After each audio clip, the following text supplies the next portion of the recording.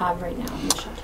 Currently, we have, I think, just over 200 animals in the shelter, and that's not including what's in foster homes. So in total, animals in our care, and then what's at the vet as well that's hospitalized for like illness or injury, we have close to 300 animals in our care. And the 200 animals that we have here, you'll see in a little bit when you go back there, because the shelter was built in the early 70s, and really nothing's been done to it since then. I mean, we've band-aided things here and there to try to make it as comfortable, and I don't even want to say modern, but you know, we've tried to make some alterations or renovations in a way to try to make it more comfortable.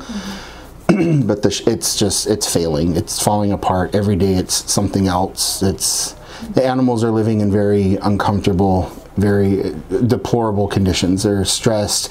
I mean, ideally you want one animal to have its own kennel, but that means we would need to have 200 spaces. But right now we have, you know, with the dogs specifically, there's like some kennels I think have like 7 dogs in them, and the animals, it's overcrowded. That's not how animals should be living in shelters. So aside from adoptions, what else do you think this shelter needs to move forward? Well, we definitely need a new facility. We're at the point where we're not going to be able, adoptions isn't going to save us. Like, we're not going to get out of this pet overpopulation crisis that we're experiencing through adoptions, because right now the trend is getting rid of pets, specifically right before the 4th of July, right before the summer. Everybody wants to get rid of their pets because, especially now that COVID's over, people can travel, they can get on planes, they can this, they can that.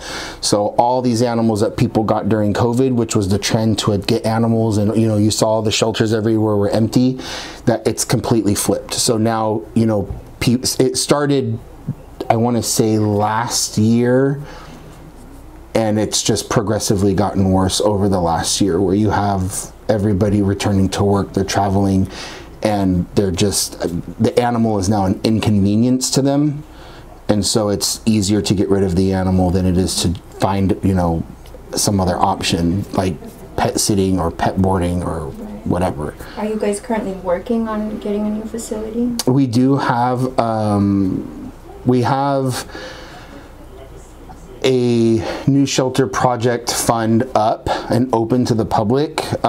It's moving at things are moving at a very slow pace.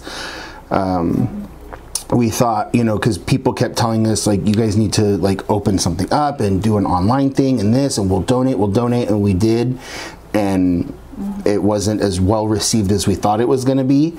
But we do have some larger benefactors who have, you know, approached us, and they've committed. They've already made the donations, and we currently have $1 million towards this project. But unfortunately, that's not even a third. That's only a third of what we need to even, you know, to complete the project.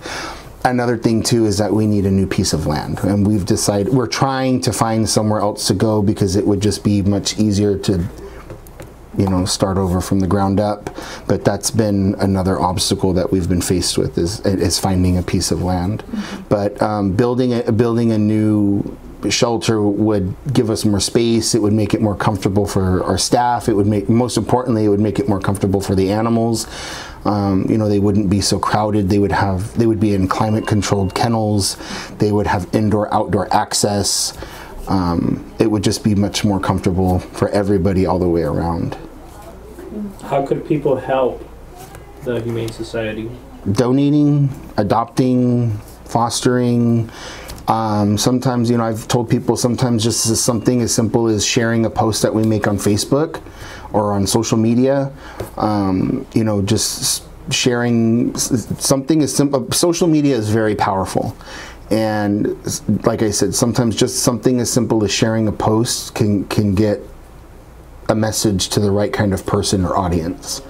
So, I mean, there's a lot of different things that people can do. Also, you know, making sure that people are spaying and neutering their pets. That's a big thing. That's part of the reason why there's such a huge pet overpopulation problem right now, nationwide. during COVID, a lot of veterinary clinics closed down. So, you know, as everybody knows, here in Imperial Valley, we're very limited on veterinary resources. You know, we do have a low-cost spay and neuter program, but because of how low our prices are through grant funding that we got from the state of California, our program is highly sought after, and we get a lot of people from other communities calling to utilize that program, and we do try to limit it because it is specifically for Imperial County. But we get a lot of animals done, but it takes us time to get them done. So if somebody were to call right now, you know, they're looking at about a 3 to 4 month wait to get the animal in.